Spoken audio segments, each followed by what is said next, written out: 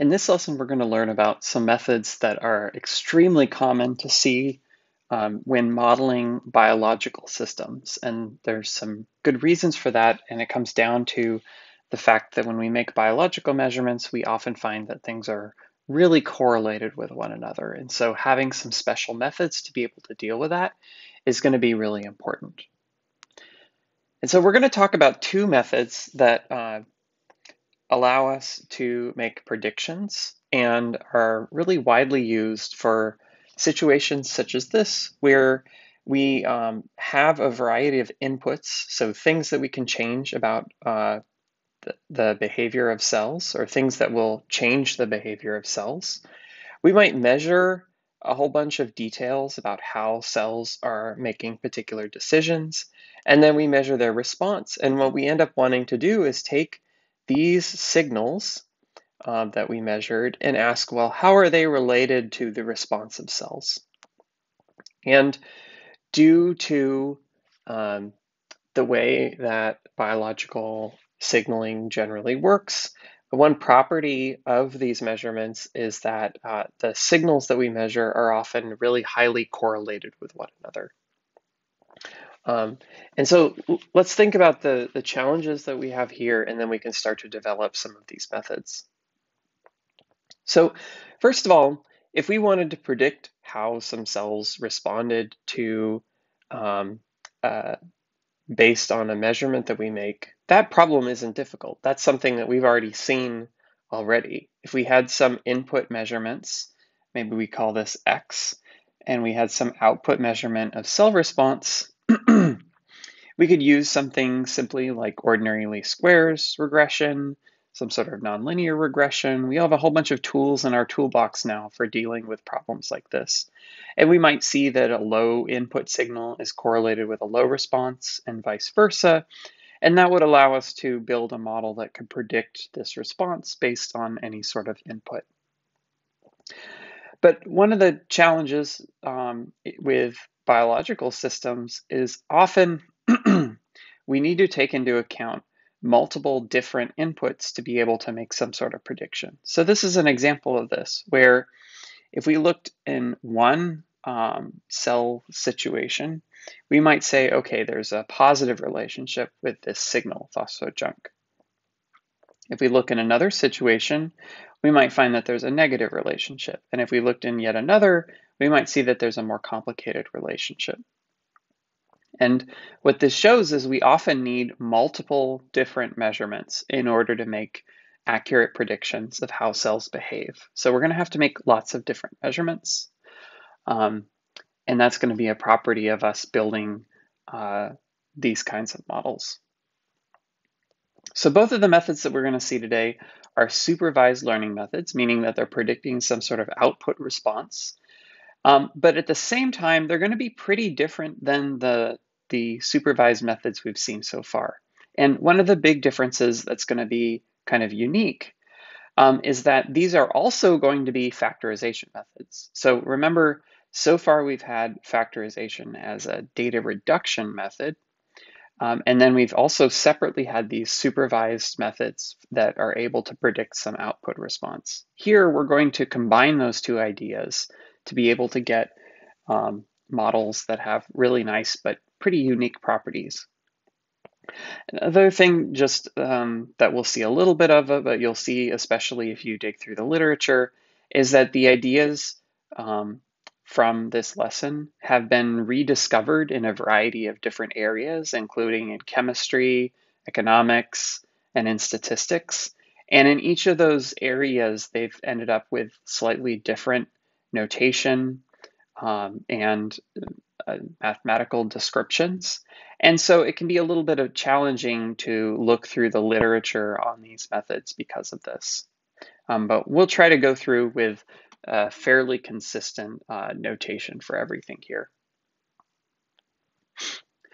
Another minor thing that we need to add, and you've essentially already seen this before, but I just want to make sure that this isn't a surprise, is that potentially we might want to predict multiple output things. So for example, let's say we have a common data set. Notice that we have shared X1 and x2 here. In biology, we often might want to predict, say, both whether or not cells grow and whether or not cells die. These would be two separate predictions. And so in order to do that, what we would do is we'd have separate weights for each of those predictions. So we'd have the same input values, but we'd weight them a little bit differently to get different predictions. We already have all the tools to do this. This would be called multilinear regression. But it's really just ordinary least squares in some sort of matrix notation. So instead of having y equals the input data times a single set of weights, so a beta vector, we're going to have a B matrix, and that matrix means that we're going to allow for multiple outputs here. And solving this is just exactly the same as with ordinary least squares, except we're going to do it in a fully matrix form rather than ending up with a vector at the end here. So again, we can do ordinary least squares regression for multiple outputs, and the only difference is going to be that this is going to end up in this matrix form. Okay, so this is a bit of a review, but another challenge we're going to have with biological systems is often it's really difficult for us to make measurements, but we can measure lots of different things. And remember, we started with this situation where we have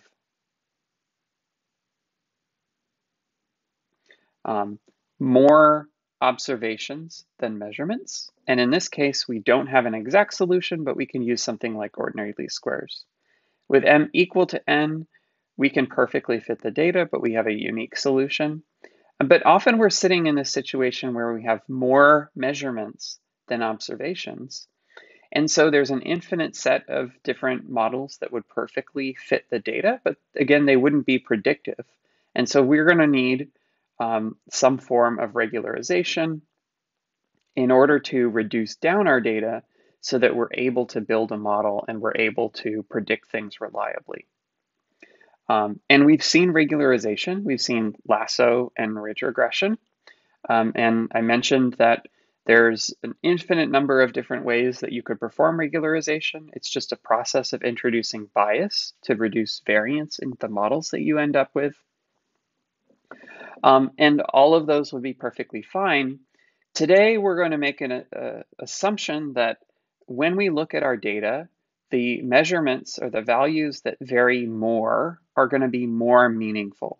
And therefore, we're going to assume that if we have some sort of tiny change in our data, like a 1% change in some measurement, that's going to be less important.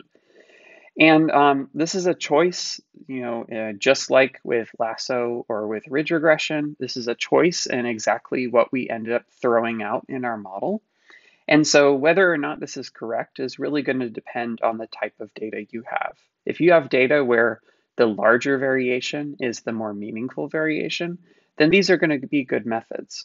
If you have data where most of the measurements don't matter at all, and you're just picking out that one measurement that does predict your output value, then you're probably going to want to go with something like lasso, because that's exactly what lasso regularizes for.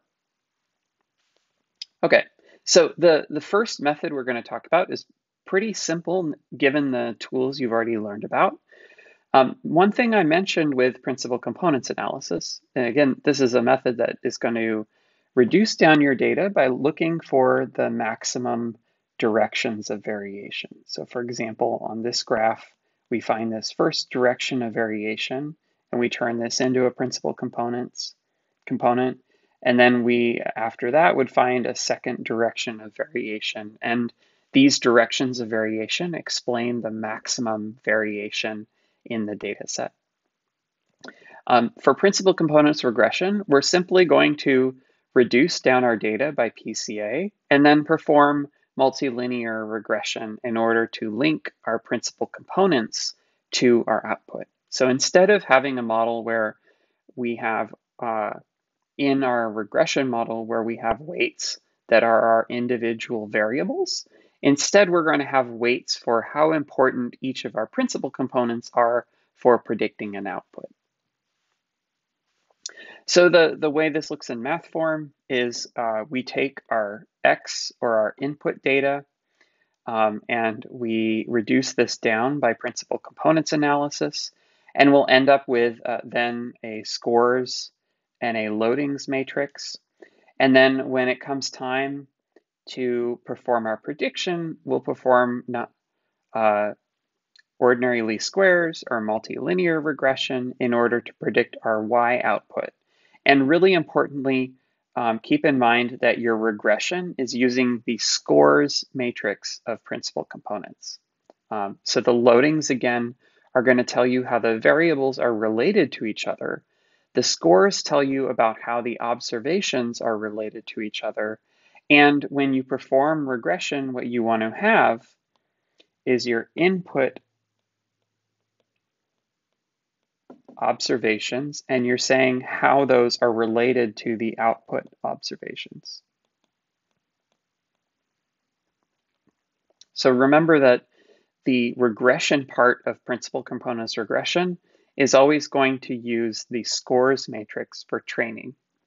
But again, the loadings matrix is going to tell us about how the variables are related to the results that we get. So how do we interpret this in the end? The way that we're really going to think about what our principal components regression model is telling us is not looking at the scores matrix. We'll go back to that loadings matrix. So what I've envisioned here is, let's say we build a model where we have 4 inputs. We have height, weight, blood pressure, and BMI, and we're going to predict whether or not someone has heart disease. So the first step we're going to perform is principal components analysis. This doesn't use your output at all. So we're going to ignore heart disease, the measurements for now. But we'll perform principal components regression or principal components analysis on height, weight, blood pressure, and BMI. And so I set up what that might look like. We might end up with a principal component 1 that looks like something like this, where this is really possibly the effect of height, where we see that taller people tend to weigh a little bit more.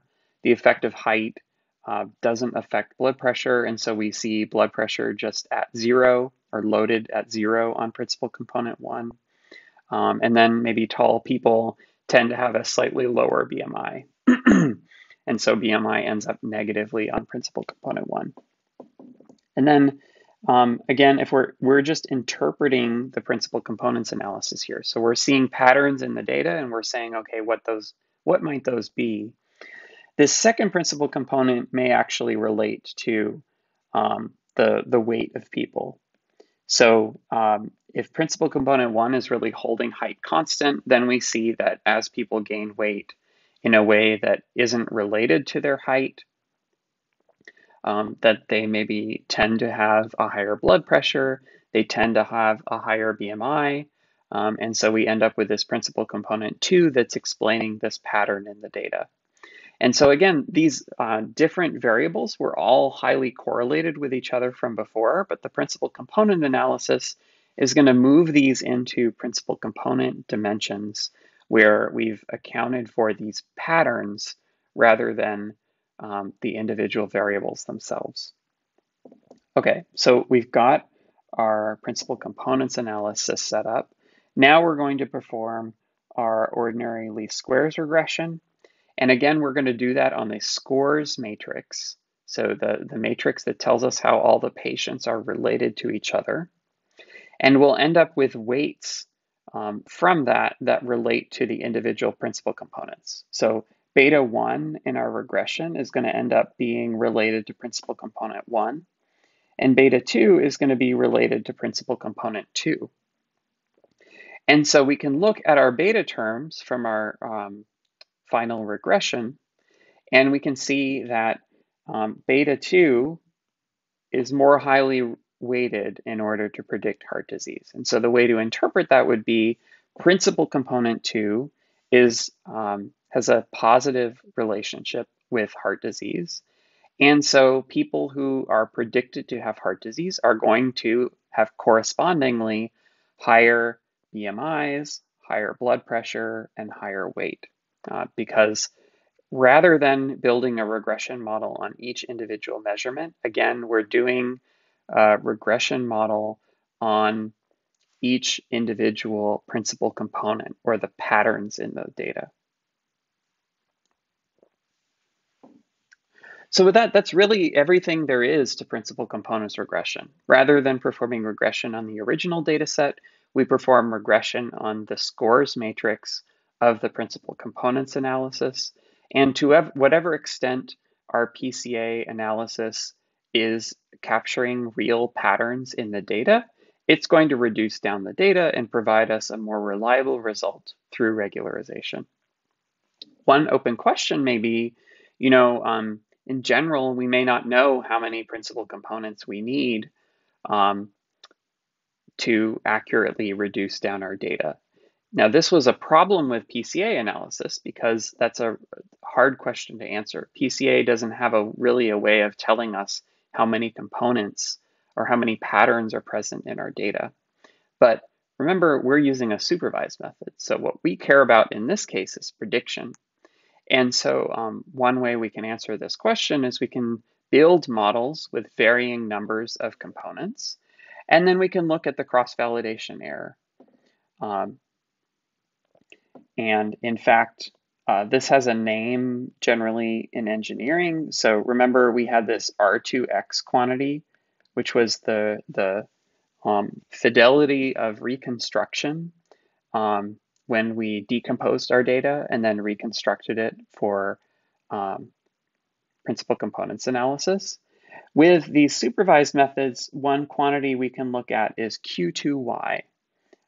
And what this is it's the fidelity and reconstruction of Y on cross-validation. So if we take our Y and we subtract it from our predicted Y, and we ask what the variance of this is, and then divide it by the variance of the Y that we started with and take 1 minus this, what we can see is if our predicted Y is perfect, then the top here is going to end up be 0. This will have some value, and so we'll end up with a Q2Y equal to 1. If our predicted Y is terrible, then maybe we end up with the same amount of variance on the top and the bottom of this fraction. And so then we'll end up with a Q2Y of 0. So the Q2Y works very much like R2X in that higher values are better. It's going to maximize at 1. And actually, it can end up less than 0. And what that would indicate is that your prediction is actually worse than maybe just taking the average of Y and predicting a constant value across all of your patients. Unlike R2X, Q2Y is generally going to come to some maximum and then start to get worse. And so what this indicates is adding principal components up to the maximum value is improving the ability of your model to predict its output. And then as you're adding additional components past this, you're making your model worse. And so unlike R2X, which is always going to increase, Q2Y in general is going to increase and then decrease. And the reason for this is Q2Y is really related to the prediction error, while R2X is more related to the training error. And so like we saw with the prediction error versus the fitting error always gets better as we go to more complicated models. The prediction error can get worse after you get past your optimal model. And with that, that's principal components regression. And next, we'll talk about partial least squares regression.